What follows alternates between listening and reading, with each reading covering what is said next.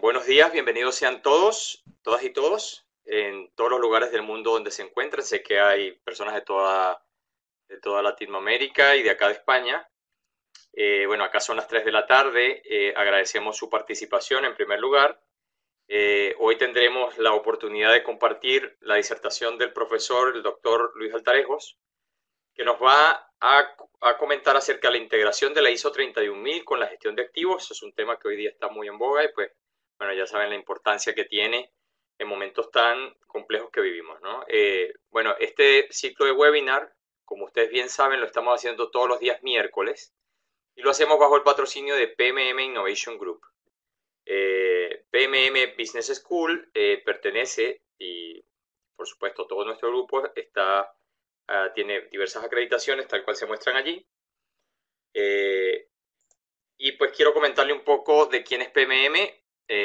Nosotros pues somos una escuela de negocios en la que tenemos diversas áreas en las que apuntamos, ¿vale? En primer lugar tenemos 3 máster, que son nuestros máster estrella: el máster en Asset Management, gestión de activos, el MBA de Facility Service Management, el MBA de Excelencia Operacional, que todos dan inicio el 14 de septiembre. Si ustedes quieren, pues nada, contacten a la persona que les ha invitado para que puedan apartar su plaza. En cuanto al posgrado, pues saben que es un posgrado de incidencia internacional, es de gestión del mantenimiento, tiene una doble titulación y este daremos inicio el 13 de julio. Además estamos implementando cursos online en lo que pues ya tenemos bastante experiencia. El curso de planificación y programación de mantenimiento, implementación de gestión de activos, que ambos serán el 20 de abril. El curso de transformación digital, que ya estamos cerrando, de hecho, y el curso de gestión de presupuesto, que comienza ahora mismo el 25 de mayo. Además tendremos el curso que es en agosto de reducción de costos y pérdidas de mantenimiento y confiabilidad. Tenemos otros cursos que son 100% online, que son los de ACR, auditores y sistemas de gestión de activos, que el de ACR comienza el 13 de junio, el de auditor en sistemas de gestión de activos comienza el 1 de julio, el de RCM, mantenimiento centrado en la confiabilidad, que comienza el 2 de septiembre, y el de RBI, inspección basada en riesgo, que comienza el 4 de noviembre. Por otro lado, pues nosotros no estamos haciendo pruebas con esto. PMM Business School tiene muchísima experiencia en el área de dictado de clases a nivel de online. Ahora pues estamos implementando sistemas educativos a través de microlearning. Allí se muestran algunas de nuestras principales valores en cuanto a la aplicación de los sistemas microlearning. Y además les comento de la conferencia internacional que pronto tendremos, entre el 25 y 27 de noviembre, y pues les estaremos haciendo llegar la información. Ya no le quiero quitar más tiempo al profesor, al doctor Altarejos, que nos va a comentar acerca de la integración de la ISO 31000 con la gestión de activos. Bueno, profesor, todo queda en sus manos. Muchísimas gracias. Estoy atento a cualquier inquietud. Bienvenido. Muchas gracias, Juan. En nombre de Juan, muchas gracias a PMM por la oportunidad de esta sesión, este webinar, para compartir conocimiento con los participantes con relación al tema de la integración de la ISO 31010 con la gestión de activos. Bienvenidos a todos. El formato de la sesión será una presentación por mi parte, unos 30 o 40 minutos, y luego tendremos pues un tiempo para preguntas y para interactuar a través del chat. Bien, pues vamos a comenzar. Vamos a hablar de riesgos y de gestión de activos. En primer lugar, hay que hacer una reflexión sobre qué es la gestión de activos y qué supone. Se puede interpretar mediante un diagrama sencillo, como el que tienen en la imagen, en el que la gestión de activos se podría considerar un equilibrio entre 3 elementos: entre costos, rendimiento de los activos y riesgos. Y es un equilibrio que se puede idealizar mediante este sencillo balancín, en el que tendríamos sobre un punto en delicado equilibrio el rendimiento de los activos, que al final es lo que está determinando los servicios que prestamos, los productos que generamos, en definitiva, el resultado de la actividad económica de la organización, y está en un equilibrio delicado y está contrapesado por dos elementos. A un lado los costos, en otro lado los riesgos. La gestión de activos vendría a ser mantener este balancín en equilibrio y tratar de corregirlo lo más rápido posible cuando se desequilibra por alguna causa externa o interna.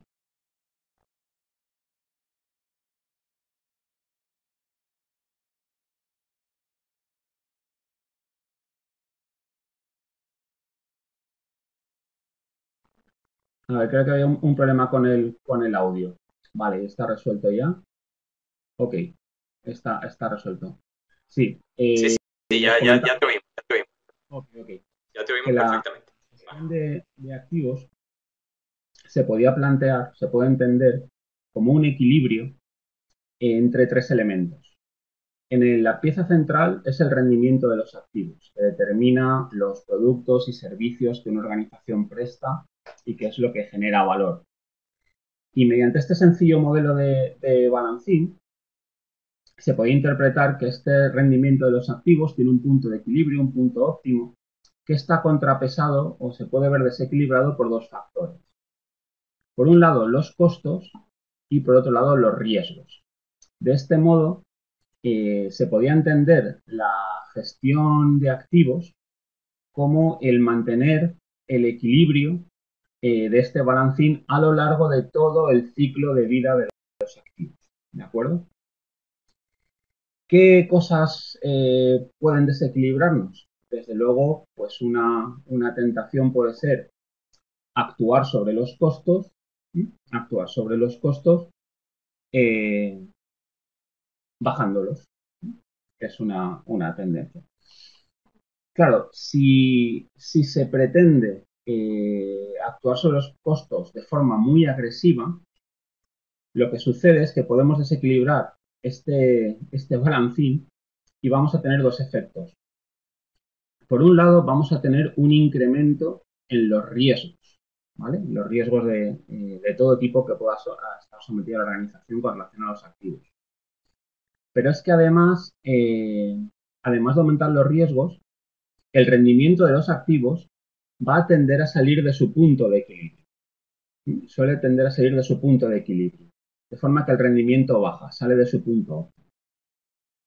Por el otro lado, podemos tender a querer actuar sobre los riesgos. Bajar mucho los riesgos, de forma que estamos entrando en una zona de sobreprotección. Esto va a tener normalmente un efecto de desequilibrio por el cual se van a aumentar los costes de la operación de esos activos, pero es que además también vamos a tener una perturbación en el rendimiento de los activos. ¿De acuerdo? Con lo cual lo sacamos de la posición de equilibrio de nuevo. Así pues, gestionar los activos es mantener un rendimiento óptimo equilibrando costos y riesgos. De este modo se puede ya intuir que los riesgos están en la naturaleza íntima primera de la gestión de activos, forman parte integral de la gestión de activos. O dicho de otro modo, no se puede entender la gestión de activos sin entender la aproximación al riesgo que se vaya a realizar. De hecho, los tres estándares ISO que regulan la gestión de activos físicos son los de la familia 55.000, está el 55.000, gestión de activos, aspectos generales, principios y terminología, que se extiende al 55.001, sistemas de gestión de activos, requisitos, y al 55.002, que viene a ser una guía o una orientación sobre cómo aplicar la 55.001. Una guía para ayudar a la implementación de la 55001, porque la 55001 habla de los requisitos necesarios para un sistema de gestión de activos, pero no dice cómo. Dice cuáles son los requisitos, pero no dice mucho más. La 55002 en este sentido es un paso más y es una ayuda a la implementación de ese sistema de gestión de activos. Si nos ceñimos solamente a la 55000, que es la norma base en la que se cimenta la gestión de activos, que tiene que ver con aspectos generales, principios y terminología, esta es la estructura de esta norma. Tiene 3 apartados, un objeto y campo de aplicación, luego un apartado 2 donde se desarrollan los fundamentos de la gestión de activos, habla de generalidades, de beneficios derivados de la gestión de activos, qué se entiende por activos, aspectos generales de la gestión de activos y del sistema de gestión de activos, y aquí aparece esa primera distinción entre lo que es gestionar activos y lo que es un sistema de gestión de activos. Venía a ser la misma diferencia que puede haber entre la calidad y un sistema de gestión de la calidad, por ejemplo. Y el enfoque de los sistemas integrados que preconiza todos los estándares ISO desde hace unos años. Y finalmente hay un apartado 3 de términos y definiciones. Con relación con los activos, términos relacionados con gestión de activos, términos relacionados con el sistema de gestión. Pues bien, si se revisa la norma, he marcado en rojo aquellas secciones donde aparece o se menciona o se discute acerca del término riesgo. Entonces, como ven, el término riesgo está totalmente, la norma 55.000 está totalmente impregnada de conceptos relacionados con riesgo. Se puede decir que está, si no basada en riesgo, informada en riesgo. Por lo tanto, el riesgo se vuelve un concepto relevante e importante y no se puede hacer, esta es una idea importante, no se puede hacer una buena gestión de activos físicos si no se tiene en la cartera un buen equipaje o una buena caja de herramientas y un buen soporte en gestión de riesgos. Es como la gestión de activos sin un buen approach en gestión de riesgos es algo no fallido, pero sí falto, casi diría fallido, falto de una parte esencial. Por tanto, puesto que la gestión de riesgos es importante, cabría preguntarse qué es el riesgo. Seguramente todos los participantes están familiarizados con la palabra riesgo y en función de su formación académica o experiencia profesional, incluso de su propia vivencia personal, cada uno de los participantes podría facilitar una definición de riesgo. En algunos casos sería similar, en otros casos sería distinto. Puesto que el riesgo es algo sobre lo que se viene trabajando desde hace milenios, ¿no? Cientos de años, se puede decir que el esfuerzo principal que se ha logrado con la ISO 31000 fue algo tan aparentemente sencillo, pero que resultó tan difícil como dar una definición acerca de qué es riesgo. Porque había tantas respuestas como interlocutores respondiendo a la pregunta. Con lo cual, puesto que el riesgo es transversal a sectores económicos, sectores de actividad, escalas de organizaciones, actividades humanas, era muy complicado dar una definición de riesgo. En finanzas hay un concepto de riesgo, en sanidad hay una idea de riesgo, en tecnología, en la industria hay otro concepto de riesgo, en ingeniería civil hay otro concepto de riesgo. Entonces se trataba de algún modo plantear una definición que englobara a todas, no excluyendo a ninguna, y permitiera acoger a todo lo que se venía trabajando sobre el riesgo. Y esta es la definición a la que llega el grupo de trabajo ISO en el estándar ISO 31000, que es gestión de riesgo, principios y directrices. Según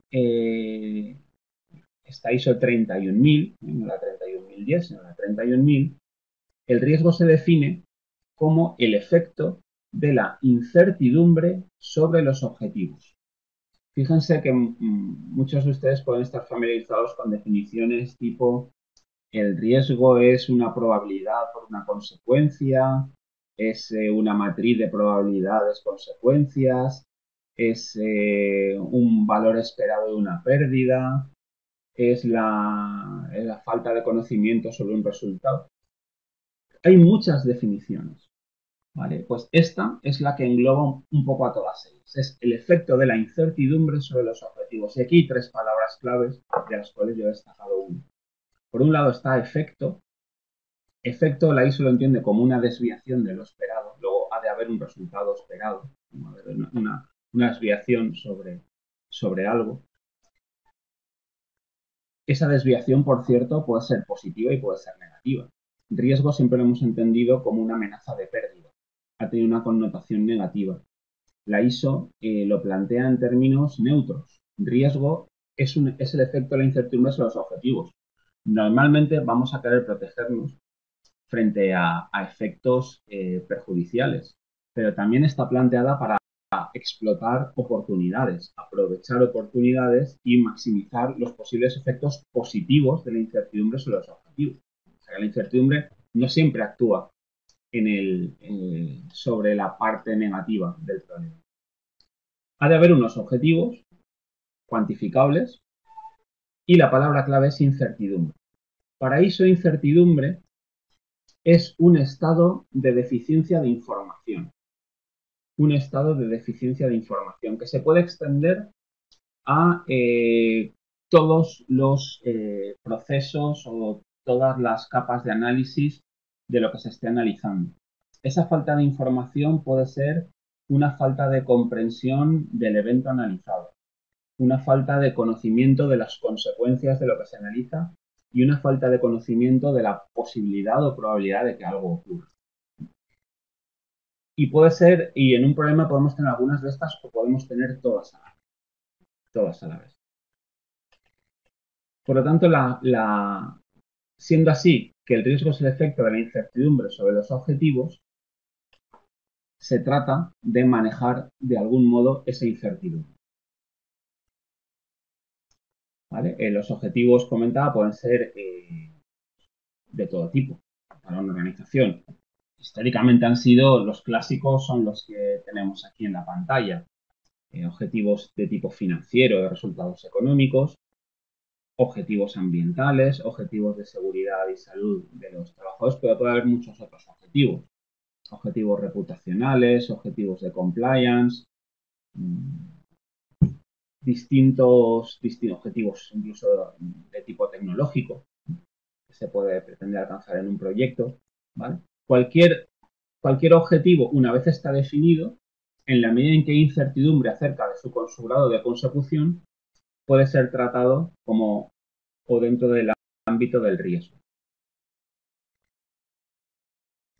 Puesto que estamos hablando de integrar riesgos con gestión de activos, esta imagen que estamos viendo es esencial, porque aquí es donde se ve no todo, pero casi todo lo que podemos llegar a considerar en la gestión de activos físicos y dónde van a estar los riesgos. Entonces, en la gestión de activos físicos podríamos distinguir 5 etapas. Una primera etapa, que sería la parte de aquí arriba, en la cual se pretende generar valor o resolver un problema para el cual vamos a necesitar una serie de activos físicos. En esta primera etapa no existen los activos físicos, estamos identificando un problema, estamos identificando los requerimientos, haciendo consideraciones estratégicas del negocio y se está identificando una serie de indicadores a nivel estratégico para la organización que se espera conseguir con el desarrollo de unos activos. Luego aquí hay una fase de previsión. Hay una previsión en la cual todo es planificación. Nosotros identificamos cómo resolver un problema, planteamos unos requisitos, planteamos unos escenarios de qué ocurrirá si nos dotamos de unos activos físicos, los ponemos en marcha durante un periodo de tiempo determinado y analizamos cómo se comportarán esos indicadores.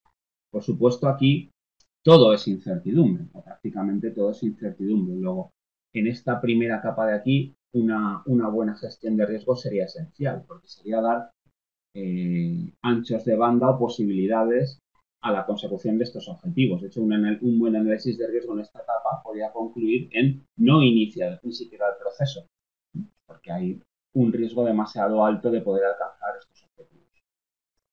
Luego, aquí hay un primer filtro de riesgo o de análisis de riesgo que permite abrir esta puerta y pasar a la siguiente fase. Si es razonable pensar que dotándonos de unos determinados activos físicos vamos a lograr esos objetivos, pasamos a la siguiente fase. Y en esa siguiente fase diseñamos las soluciones, ¿vale? Proyectamos esos activos. Los diseñamos o vemos que hay en el mercado que nos puede acoplar. Y aquí ese diseño de soluciones, ese diseño de procesos en los que hay activos físicos, tiene que considerar requisitos legales, tiene que considerar normativa técnica, tiene que considerar restricciones o cumplimiento de normativa medioambiental, tiene vinculado una estimación de costes y una estimación de plazos, un coste de adquirir esos activos y un plazo de previsión de cuándo se podrán poner en marcha. Y hay una previsión de calidad y desempeño. Es decir, lo que aquí era puramente especulativo, aquí se concreta en proyectos, diseños de detalle, estudios de factibilidad. Y en esta fase, todos estos aspectos tienen que, lo que son normativos, tienen que cumplirse y los que son costes y plazos reducen la incertidumbre con respecto a lo que teníamos, pero siguen estando sujetos a incertidumbre. Luego aquí volvemos a tener una gestión del riesgo en esta fase. Esto es lo que se centra, por ejemplo, el PMBOK, el Project Management Institute, en la parte de gestión de riesgos en proyectos. Esta parte sería la parte de proyecto y la gestión de riesgo en proyecto entraría aquí de lleno, ¿vale? Con lo cual tenemos un segundo filtro y aquí hay otro punto de parada. Si los resultados que hemos obtenido de la gestión del riesgo en esta fase aconsejan seguir, pasaremos a la licitación, construcción, adquisición de los activos físicos que necesitamos para nuestro proceso. Si no, aquí podríamos tomar la decisión de parar. Una vez se sigue, entramos en la fase de construcción, de compras o de adquisición de esos activos físicos. Y aquí de nuevo vuelve a haber un montón de elementos que hay que considerar y cuyo riesgo hay que gestionar. Hay que elegir una estrategia de contratación. Esto, por ejemplo, es fundamental en los grandes proyectos internacionales, por ejemplo, grandes proyectos hidroeléctricos o energéticos, la forma en la que se va a organizar el contrato, cómo se va a compartir el riesgo entre la entidad contratante y las empresas proveedoras, los tipos de contratos, riesgos derivados de cumplimientos de requisitos legales, técnicos, medioambientales y, por supuesto, riesgos vinculados al coste y plazo de materializar estos activos, porque aquí es cuando de verdad la parte de diseño se la juega, ¿no? Cuando todo lo que hemos hecho en parte de diseño aquí tiene que demostrar si ha estado bien hecho o no ha estado bien hecho y tenía sus márgenes de seguridad o no los tenía. Si esta fase finaliza con éxito, lo normal es que entraríamos en la fase más larga de operación y mantenimiento de los activos. Esto es para lo que se construyen los activos, para operarlos y producir y generar valor, y es la fase de mayor duración. En esta fase, por supuesto, una vez se ha hecho el commissioning o el arranque de planta o la puesta en marcha de la infraestructura, empezamos a proveer los servicios, empezamos a incurrir en costes de operación, en costes de mantenimiento y, por supuesto, hay que seguir cumpliendo toda una serie de requisitos legales y medioambientales que ya los teníamos previstos en fase de proyecto, pero que han podido actualizarse, los hemos actualizado durante la fase de contratación y ahora los tenemos ya plenamente operativos y pueden cambiar, como es habitual, a lo largo de la vida útil del producto.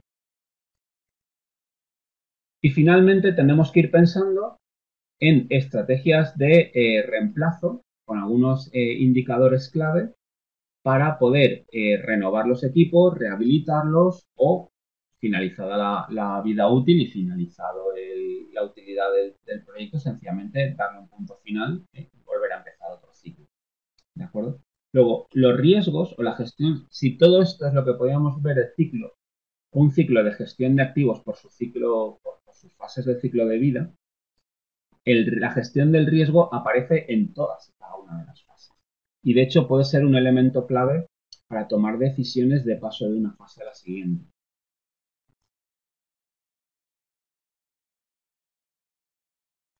Puesto que el riesgo, que ya conocemos la definición, es algo importante, ¿dónde podemos, qué herramientas tenemos para manejarlo? Pues la base es el estándar ISO 31000 gestión del riesgo, que se centra en los principios y directrices. Este estándar 31000 es un estándar voluntario, no es obligatorio. Muchos países lo han adoptado como estándar para el manejo de riesgo, pero no es una ley, no es una legislación. Da principios y directrices, por lo tanto se queda bastante en la superficie, es transversal a todos los sectores y por lo tanto no puede entrar al detalle y es una cosa que siempre se echa en falta cuando uno se aproxima a estos estándares por primera vez. Todo es muy general, todo es muy hay que hacer, pero ¿cómo hay que hacerlo? Siempre falta esa parte del cómo. Muy importante, es un sistema que no está previsto para certificación. Probablemente los participantes conocen la ISO 9000, la ISO 14000, la ISO 45000, que son estándares previstos para implementar sistemas de gestión. Si lo que gestionamos es calidad, tenemos un sistema de gestión de la calidad y entonces los requisitos nos los marca la ISO 9000. Si queremos hacer una gestión ambiental, entonces tenemos un sistema de gestión ambiental y los requisitos los marca la ISO 14000. Si queremos hacer una gestión de activos, podemos dotarnos de un sistema de gestión de activos y los requisitos nos los marca la ISO 55001. Pero fíjense que nosotros no podemos hacer una gestión del riesgo y dotarnos de un sistema de gestión del riesgo, porque no existe un sistema de gestión del riesgo, sino que el riesgo está introducido o es la base de todos los sistemas de gestión. Por lo tanto, no se puede certificar y no es un sistema de gestión paralelo. De hecho, hay que pensar que el objetivo muchas veces se percibe la gestión del riesgo como otro montón de papeleo adicional que nos pone la organización o la empresa encima de la mesa para tenernos ocupados. Si se hace una buena gestión del riesgo, esto no es así en absoluto, porque no debería ser ningún papel adicional a lo que ya se está haciendo. Es simplemente una forma distinta de enfocar lo que se está haciendo y, por supuesto, hay que hacer papeles, hay que hacer cálculos, hay que hacer estimaciones, hay que hacer talleres, hay que hacer identificación, pero no con el objetivo de pasar un checklist que alguien va a revisar una vez al año, una vez cada 3 años, sino con el objetivo de que ese checklist lo pasa cada uno en su cabeza todos los días por la mañana y durante toda la jornada de trabajo, porque está íntimamente imbricado en el trabajo del día a día. Por lo tanto, no se trata de un sistema de gestión, sino se trata de gestionar los activos con un enfoque de riesgo. La ISO 31000 explica, en un diagrama que es clave, explica cómo es el proceso de gestión del riesgo. Entonces, el proceso de gestión del riesgo se describe de la siguiente forma. En primer lugar, hay que definir a nivel organización un alcance, un contexto y unos criterios para la gestión del riesgo. Esto lo tiene que marcar la alta dirección en función de cómo sea el contexto en el que opere la organización. Y una vez definido ese alcance, ese contexto y esos riesgos, aparece la parte central o nuclear de lo que se llama evaluación del riesgo, ¿vale? Evaluación del riesgo. Pero claro, la evaluación del riesgo se hace para algo. ¿Se hace para qué? Para conocer el riesgo y para tratarlo. Tratarlo con el objetivo de manejarlo. Y en ese manejo del riesgo cabe eliminarlo, cabe reducirlo, cabe compartirlo, cabe transferirlo. ¿Vale? Incluso cabe aceptarlo. Cabe aceptarlo sin acción ninguna, simplemente tomando una decisión informada de seguir adelante. ¿Por qué? Porque obviamente cualquier organización acepta riesgos a cambio de algo. Si lo que no tiene sentido es aceptar riesgos a cambio de nada. ¿Vale? Pues una decisión posible es no tratar, sino sencillamente aceptar el riesgo y seguir adelante. Esta parte nuclear es la más importante. Y en esta parte nuclear de evaluación del riesgo tenemos que recurrir muy a menudo a revisar los criterios y tenemos que recurrir muy a menudo a comunicación y consulta en las dos direcciones. Hay que comunicar, tenemos que recibir información para poder realizar la evaluación y una vez evaluado ese riesgo tenemos que devolver esa información, comunicarlo y hacer consultas. Una vez determinado un tratamiento del riesgo y decidida su implementación, eso hay que comunicarlo, pero también hay que hacer un seguimiento y revisión de todo el proceso, en el espíritu de mejora continua y de control de procesos, el clásico plan, do, check, act del ciclo de Deming. Y por supuesto todo esto es soportado por una forma de registrar y de informar y de mantener la documentación asociada a todo este proceso. Entonces la parte nuclear de la ISO 31000 se podía, en el núcleo del reactor está la evaluación del riesgo. Y en la evaluación del riesgo hay tres piezas, que son identificar el riesgo, 1, analizar el riesgo, 2, valorar el riesgo, 3. Identificarlo supone averiguar, echar una mirada alrededor y hacia todas partes y averiguar qué es lo que puede hacer que nuestros objetivos se desvíen y por dónde nos puede estar llegando la incertidumbre. Analizar el riesgo es determinar o acotar esa incertidumbre y determinar o acotar la magnitud del impacto derivado de la incertidumbre. Lo que se llama, lo que llamamos normalmente estimar probabilidad y estimar consecuencias. Y valorar el riesgo es el resultado de cruzar algún indicador que hayamos determinado en base a esa probabilidad y en base a esas consecuencias, con probabilidad y consecuencias o con otra información cualitativa.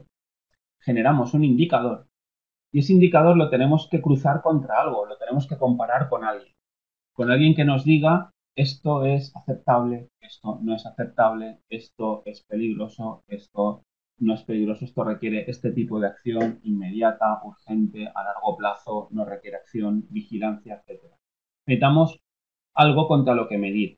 Y aquí vienen directamente los criterios. Los criterios de riesgo tienen que venir aquí a ayudarnos en la valoración. Entonces, la valoración simplemente comparamos lo que nos ha salido del análisis contra alguna referencia que nos diga está usted bien o debe usted actuar para tratar ese riesgo. Claro, toda esta parte de evaluación del riesgo, tanto la identificación como el análisis como la valoración, precisa, ese núcleo central, precisa de técnicas específicas. ¿Por qué?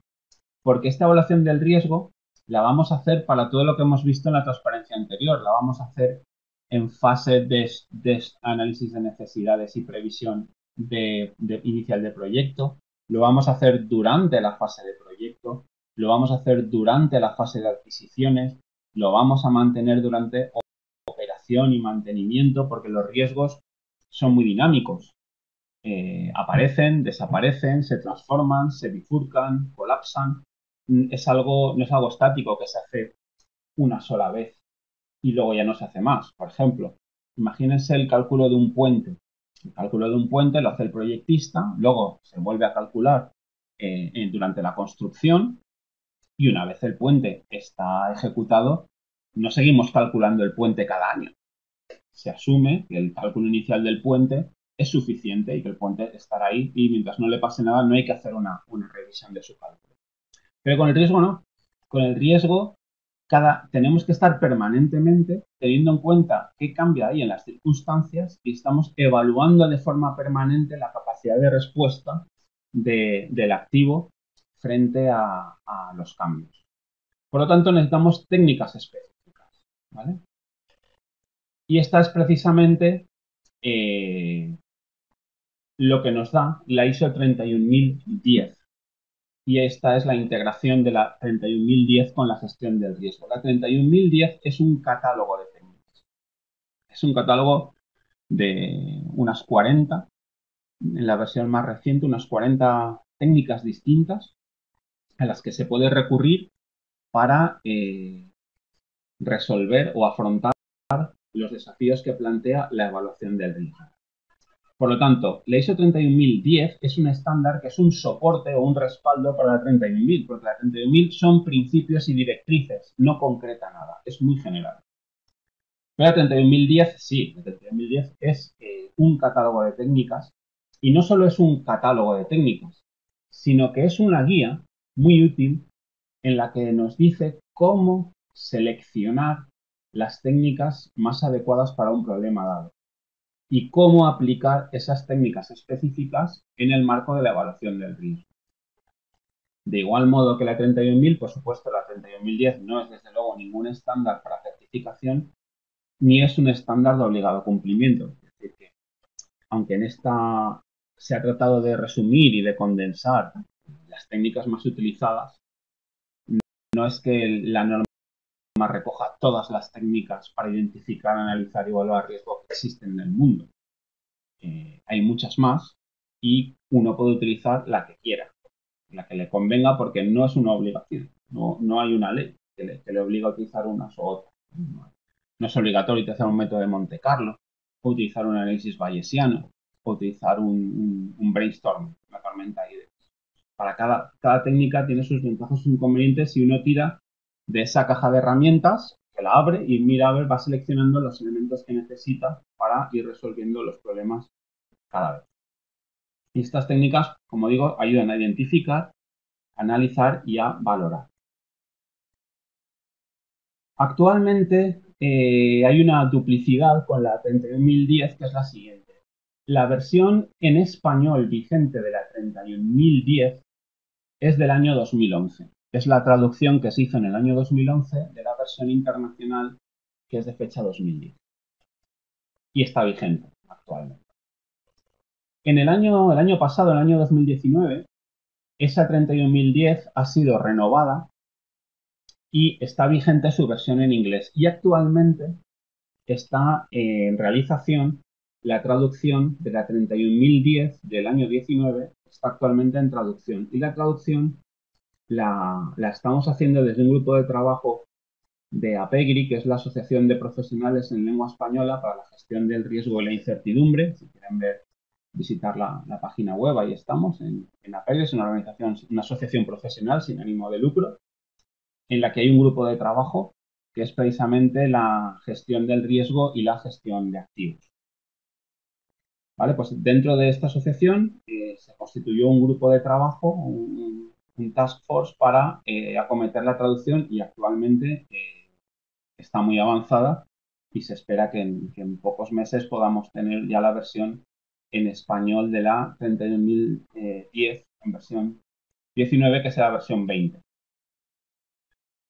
Diferencias, por si tienen acceso a la 11, a la versión de 2011, pues les informo las diferencias que pueden ver con la versión en inglés y que verán en la versión definitiva en español de la 19.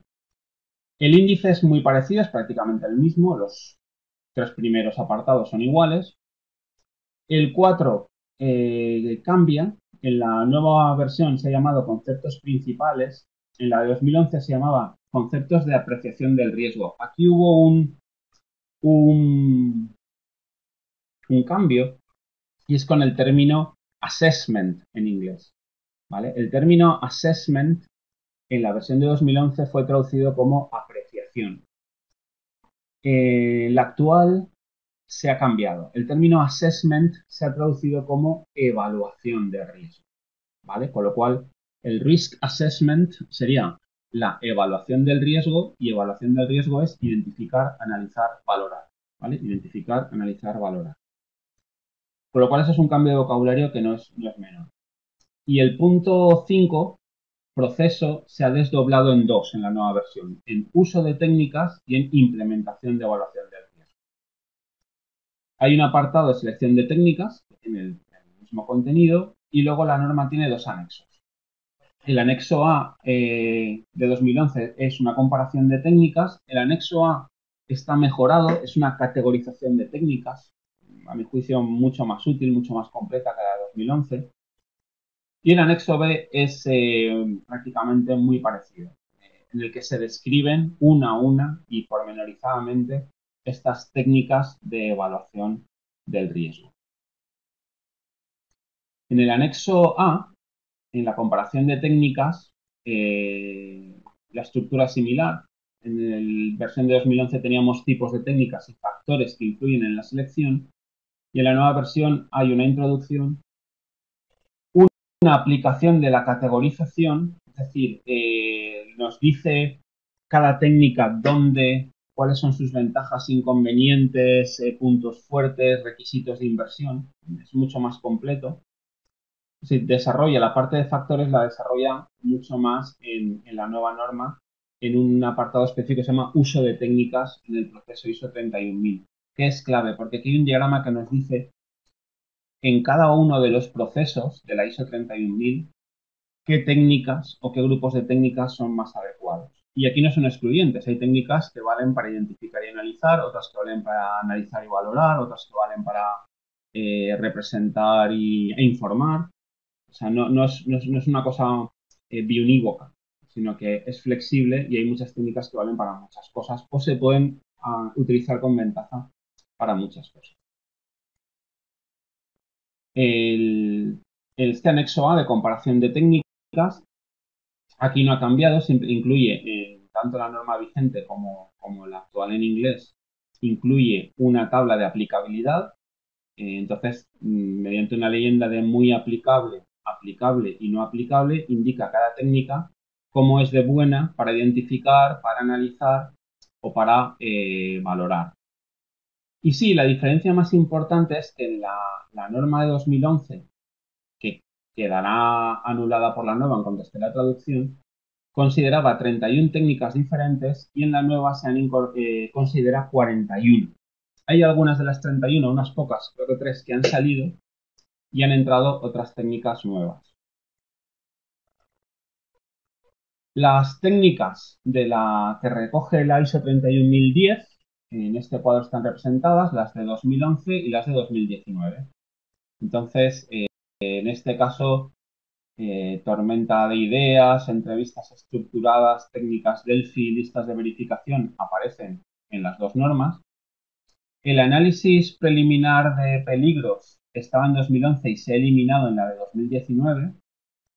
El análisis de riesgos y operatividad, el análisis de riesgos y puntos de control críticos, apreciación de toxicidad, el SWIFT o el Structure What If y los análisis de escenario se mantienen en la nueva norma con respecto a las de 2011.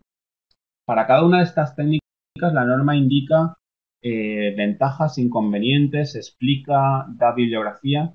No es un libro, la norma no es un libro de texto o un libro en el que esté perfectamente explicado todo, pero sí que da las pistas suficientes como para poder, con muy poquita información, hacer una elección o un screening, una selección previa de técnicas. Y luego ya hay que ir a buscar a las fuentes para poder aplicarlas. Las técnicas de la 11 a la 20 que aparecen en las dos normas son el análisis de impacto en el negocio, el análisis de la causa raíz, el análisis de modos de fallo y de los efectos y la criticidad, aparecen en las dos. Los árboles de fallos y árboles de sucesos aparecen en las dos. Y el análisis causa-consecuencia también. Un tipo de análisis denominado el cause and effect, el causa y efecto, ha desaparecido en la versión de 2019. El de análisis de capas de protección, árboles de decisiones y fiabilidad humana se han mantenido en la nueva versión. Las técnicas de la 21 al 30 pues son la análisis de pajarita, bow tie, que es una combinación de árboles de fallos con árboles de eventos, y el mantenimiento centrado en fiabilidad, que es de las más populares entre los técnicos de plantas, se mantiene, la de 2019. Luego, el análisis de fugas y análisis del circuito de fugas, lo que eran los sneak análisis, que eran muy propios de software o de controles de calidad de software, se han eliminado en esta nueva versión del 19. Se mantienen la parte probabilística de análisis de Markov, simulaciones de Monte Carlo, la parte de estadísticas y redes bayesianas, y formas de representación de probabilidad como son curvas FN, índices de riesgo, el clásico matriz consecuencias probabilidad o mapas de calor, que es archiconocido, probablemente la forma de representación del riesgo más popular y más extendida, al menos que yo conozca. Y también se ha incluido el análisis costes-beneficios, que ya son técnicas para tomar decisiones o elegir entre opciones de mitigación. Y la última técnica que incluía la norma de 2011 es unos comentarios sobre análisis de técnicas de decisión multicriterio. Además de estas, hasta aquí serían todas las de 2011, en 2019 aparecen como incorporadas lo que se llama técnicas de grupo nominal y encuestas y el enfoque cindínico, el análisis de Ishikawa o espina de pez. Aparece novedosa la relativa a impactos sobre privacidad y protección de datos. Esto no estaba en 2011, pero se ha vuelto muy relevante en los últimos años. También el análisis de impactos cruzados, que enlaza con la aproximación sistémica a los fallos, ¿no? El cómo cambian las probabilidades en un contexto cuando una de ellas cambia, qué efecto anomial tiene sobre las otras. Y luego técnicas más financieras, que son el valor en riesgo y el valor en riesgo condicional. Luego tenemos la ALARP y el SFERP, que son formas de representar o de estimar una aproximación a la bajada de riesgo tan alta como sea razonablemente posible. Una forma de medir hasta dónde hay que llegar con medidas de mitigación o hasta dónde sería razonable llegar con medidas de mitigación. ¿Vale? Y con estas 40, ¿vale? En estas 40 líneas estaría resumido lo que son las técnicas de la norma vigente en español y de la que estará próximamente vigente en español cuando esté acabada la traducción. Todas estas técnicas se agrupan en 10 categorías, ¿vale? Hay técnicas que son útiles para lo que se llama técnicas de licitación o de hacer análisis de juicio de experto o de extraer información a partir de entrevistas y reuniones. De estas hay un total, y aquí ya solo doy datos de la norma de 2019, que es ahora que entra en vigor próximamente. Hay 5 técnicas de licitación. Hay un grupo de técnicas que se recomiendan para identificar riesgo. Hay 5 técnicas específicas o muy útiles para identificar riesgo.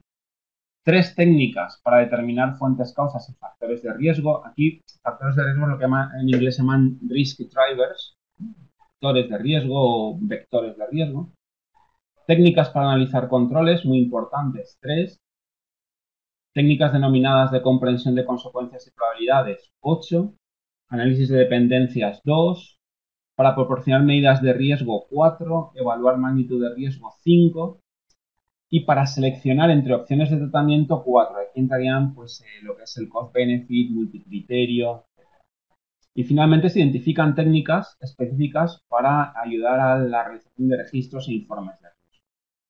Es decir, ISO 31010, por resumir y poner un punto final a la sesión, ISO 31010, lo que hemos visto hoy es, en la gestión de activos, el riesgo es una parte esencial del mismo.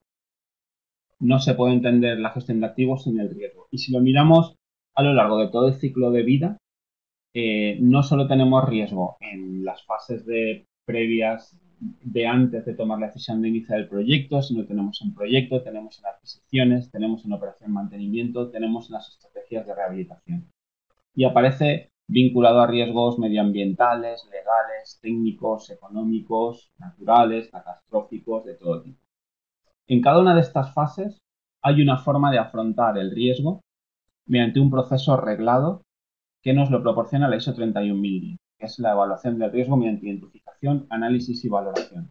Pero para realizar esto necesitamos una caja llena de muchas herramientas.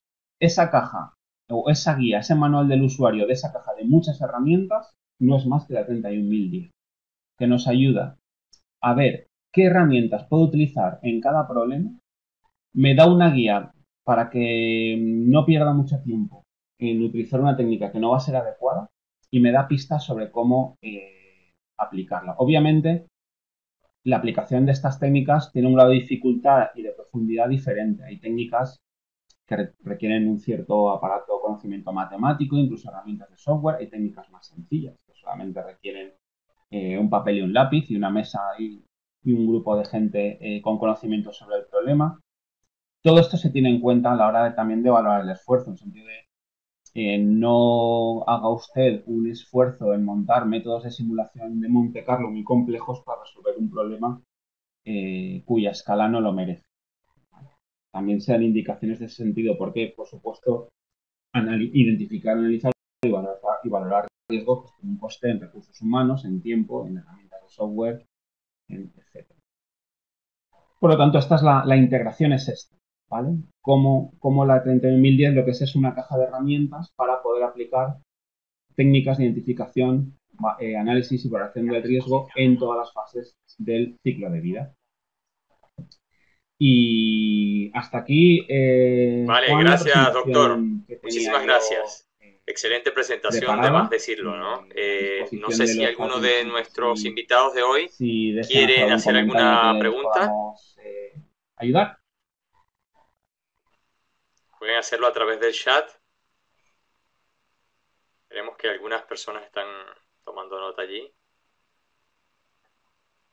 Bueno, Gustavo Guerra dice que excelente presentación. Felicidades. Eliezer también. Les comento que, mientras están escribiendo, les comento que la presentación mañana la tendrán en sus correos electrónicos. Perfecto. Y podrán acceder a ella con solo un clip. Esto está quedando, por supuesto, grabado. Y le haremos llegar a través de su correo electrónico la información. Bueno, doctor, creo que no hay ninguna pregunta. Todos, la verdad, han quedado muy satisfechos. A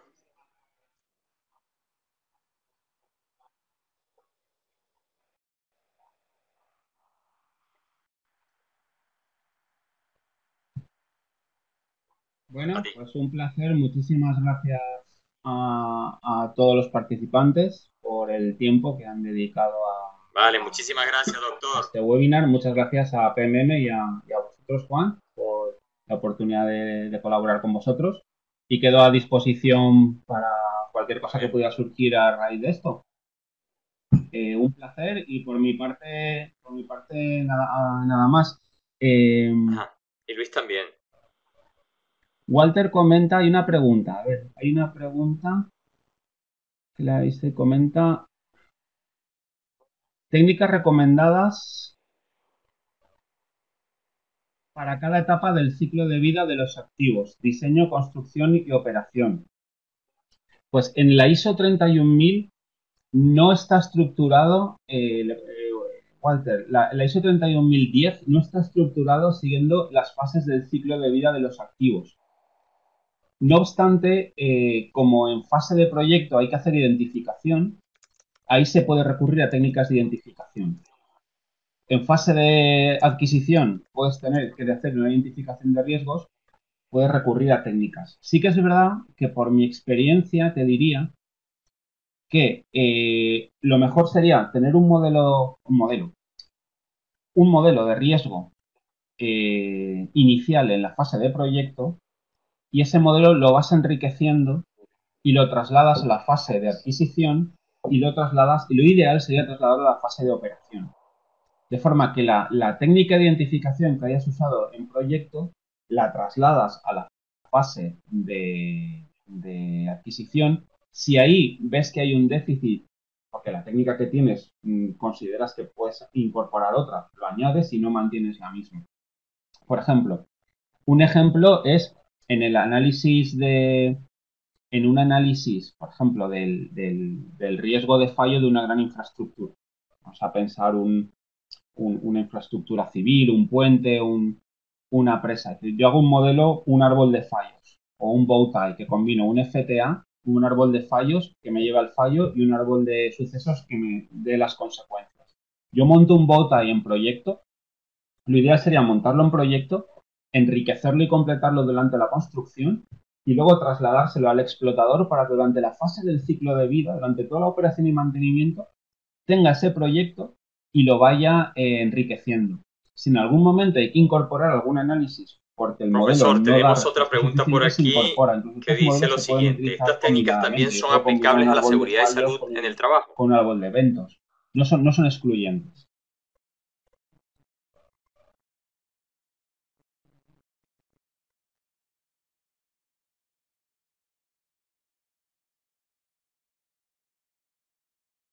Sí, son aplicables. Lo que ocurre es que, lo pregunta Luis, en el mundo de la seguridad y salud fue de los primeros que abordó la gestión del riesgo. Entonces tienen mucho más tasado. Yo creo que el mundo de la seguridad y salud, que no es el campo en el que yo he trabajado más, pero lo que sí que sé es que las medidas preventivas, las medidas de protección, las medidas toxicológicas en cada sector eh, han ido muy por delante de otros sectores en este campo. Entonces el uso de técnicas está mucho más maduro. Creo que hay mucho más donde mirar lo que ya se ha hecho que en aplicar técnicas a cosas nuevas. En la gestión de activos esto es algo novedoso, relativamente novedoso el aplicar modelos de riesgo a ciertos activos, a infraestructuras desde luego es relativamente novedoso, a plantas no tanto. Pero en concreto la seguridad y salud de los trabajadores, que es una parte que gira alrededor de la gestión de activos, tiene sus propias metodologías y diría que es una de las partes donde hay un grado de madurez más alto.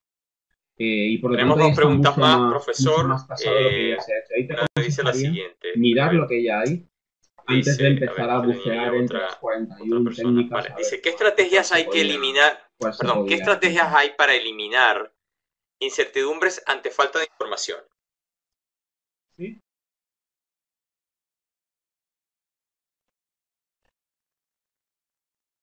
Yo veo una que dice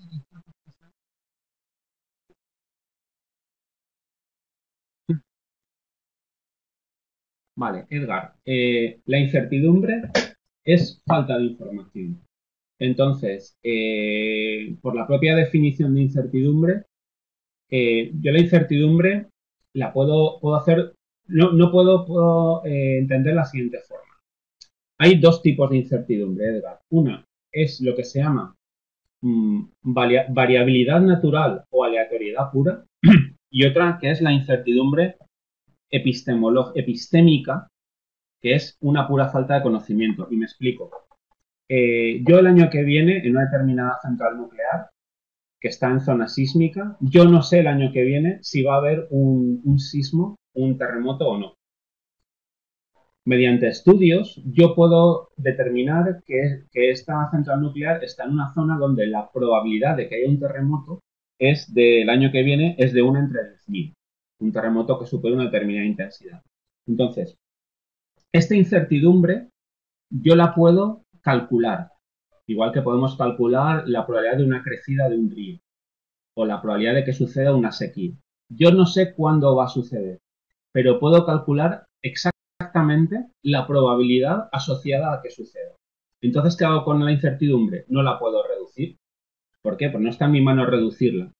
Lo que puedo hacer es manejarla si la conozco. Y entonces, si tengo dos emplazamientos para una central nuclear, elegiré aquel donde la probabilidad de un terremoto sea menor. Pero yo no puedo actuar sobre esa probabilidad, de momento.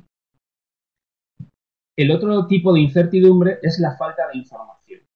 Si tengo falta de información, puedo hacer dos cosas. Normalmente, invertir dinero en reducir la incertidumbre y ver qué obtengo a cambio. Y hay modelos de riesgo que me pueden poner precio y me pueden decir en términos monetarios el beneficio derivado de gastarme dinero en consultoría o en investigaciones o en ensayos geotécnicos para reducir incertidumbre. ¿Vale? Eso se puede hacer. Entonces, o invierto dinero en adquirir esa información y reduzco la incertidumbre, o hago una estimación de riesgo veo cuál es mi escenario en este contexto de falta de información y sencillamente surfeo o navego o manejo la incertidumbre. Utiliza la palabra que quieras. Pero si quieres reducir incertidumbre, tienes que adquirir información. Y la única Vale. forma normalmente de adquirir Profesor, información es perdimos un mediante poquito el exámenes audio, no bien sé si por... puede revisar. Vale.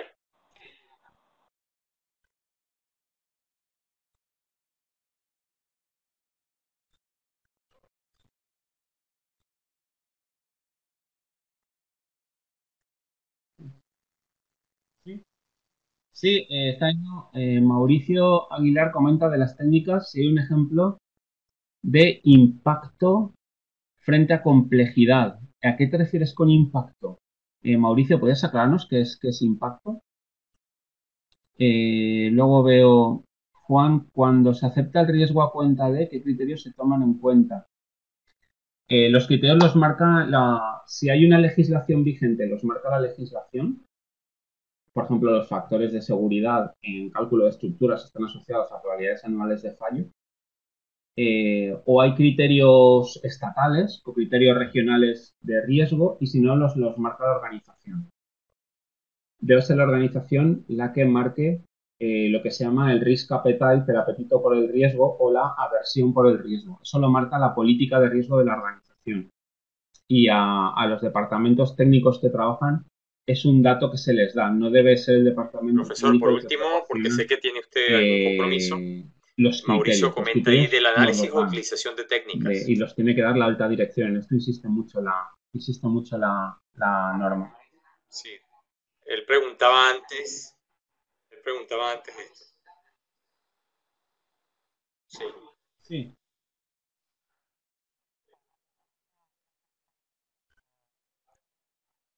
A ver, Mauricio, a ver el resultado, el resultado que se espera del análisis o utilización de técnicas. Vamos a ver, el resultado que se espera, el impacto, impacto frente a complejidad, vale, o sea, el resultado que se espera de las técnicas. En la ISO 31010 se realiza, vamos a ver, una primera,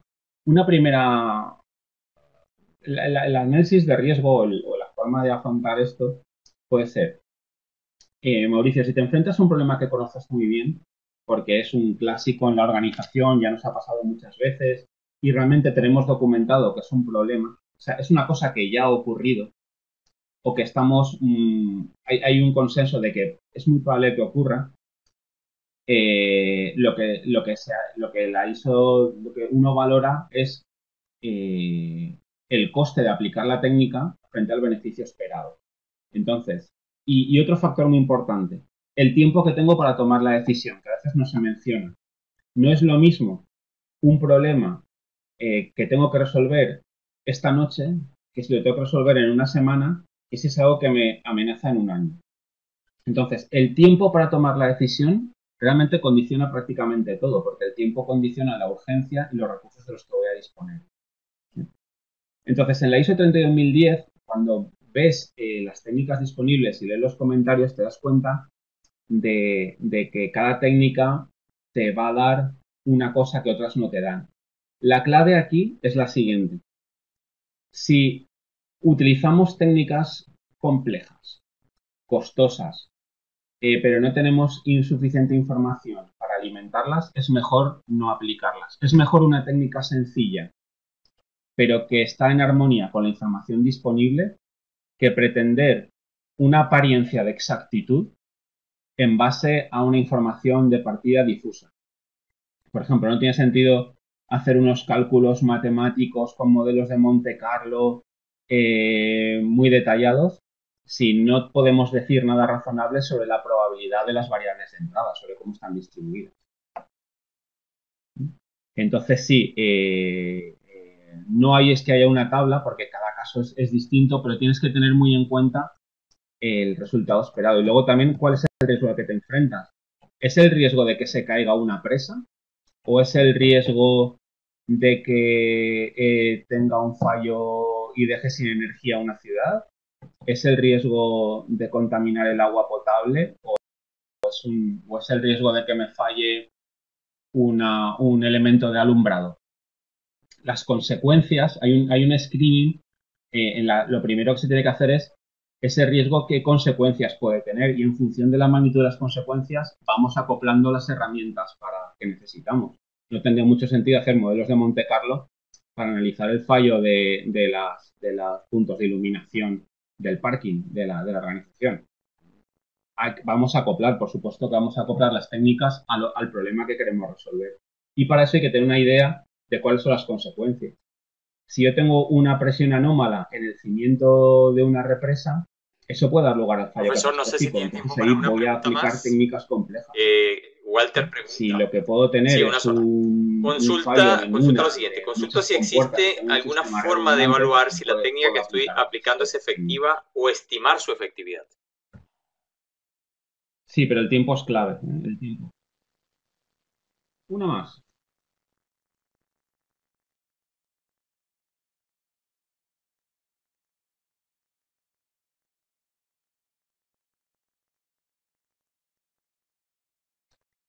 Sí, eso se hace con la revisión en la revisión de la gestión de riesgos que se hace la organización. Lo que se evalúa es los riesgos identificados, eh, la mitigación del riesgo y normalmente la forma siempre es indirecta. Es decir, la gestión del riesgo se va a traducir en unos mejores resultados de indicadores, en menos fallos en la planta, en un funcionamiento más eficaz, en mejores resultados económicos, en haber anticipado problemas. Entonces, una buena gestión del riesgo en general se evalúa en base a resultados. Una técnica en concreto, no, porque no tienes un baseline contra lo que medirlo. Si tú has utilizado solamente una técnica y no tienes nada contra lo que medirla, es difícil. Hombre, puedes medir la productividad en términos de me gasté $60.000 en consultoría para resolver un problema cuyo riesgo era de 30.000. Pues esa técnica no parece que fuera la más adecuada. Ahora, si te gastaste $60.000 en consultoría para resolver un problema del que dependía la continuidad del negocio de la empresa, parece que sí que podía haber sido eficaz. Entonces ahí el indicador sería un ratio coste económico Vale, evitado muchísimas dividido gracias, por coste profesor. de la técnica. De Algo verdad así, que un beneficio, un sí, ratio estamos beneficio súper coste. contentos con su En ayuda, términos de con su daño evitado, colaboración y coste bueno, con su de la conocimiento, por técnica. supuesto, que nos ha Que brindado es muy durante la necesario tarde. hacerse esa reflexión, porque claro, si no, Quedamos, por vamos a estar supuesto, perdiendo a la tiempo y orden. dinero. Esta es su casa y bueno, esperamos verlo pronto. Les comento yo a los demás. Gracias, profesor. Muy bien.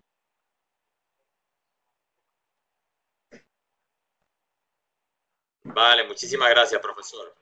Muchas gracias. Agradecemos Muy a bien. PMM Pues, Business School, agradecemos a PMM Innovation Group por muy bien, permitirnos Juan, gracias. el ciclo de webinar y les Sí, si comento acaso que para tienes la próxima alguna semana inquietud, que digas tendremos que lo puede trasladar la a visita Juan y del estamos en doctor contacto. Terence O'Halloran, que estará con nosotros, invitado especial, brindándonos el curso de Reliability Strategy in the Era del IoT, estrategia de confiabilidad en la era del IoT. Pues nada, tendremos la oportunidad de verlo y pues les invito desde ya a que participen. Les estaremos haciendo la invitación, haciendo llegar la invitación lo más pronto posible. Quedamos atentos a cualquier inquietud. Yo les he colocado por allí mi correo electrónico y si necesitan alguna información, no duden en consultar con PMM, que les brindaremos nuestro apoyo. Bueno, nada, feliz tarde, feliz día para algunos, feliz tarde para otros y agradecemos su participación. Hasta luego.